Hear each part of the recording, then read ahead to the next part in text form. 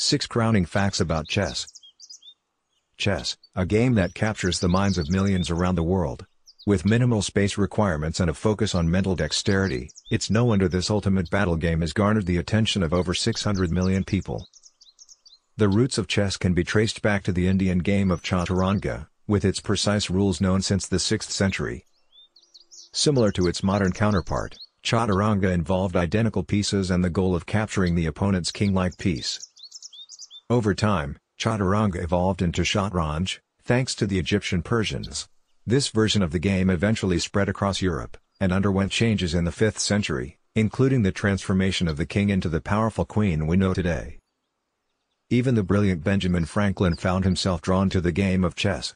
In the United States, he played an important role in popularizing it. In 1779, Franklin published his book The Ethics of Chess, which is considered the first work on the subject by an American author. While his enthusiasm exceeded his pure talent, his influence on chess in the United States cannot be denied. After Austrian Wilhelm Steinitz won the first World Chess Championship in 1886, a wave of Russian-born competitors emerged to dominate the international chess scene. Among them was Vera Menchik, the game's first female lead. During the latter half of the 20th century, the talent pool from the Soviet Union produced a string of champions of economic power. They have honed their skills to earn the coveted title of Grand Master. The mathematician Claude Shannon, often referred to as the father of information theory, proposed an interesting concept. In his 1950 paper Father of Information Theory, some text goes here. He calculated that there were approximately 1,000 unique possibilities for each pair of white moves, resulting in a staggering number from 10 to the power of 120, also known as the Shannon number, in a game of 40 moves. This incredible complexity displays the depth and richness of the game. In May 1997, a defining moment in chess history occurred when the IBM Deep Blue supercomputer defeated world champion Garry Kasparov in a match.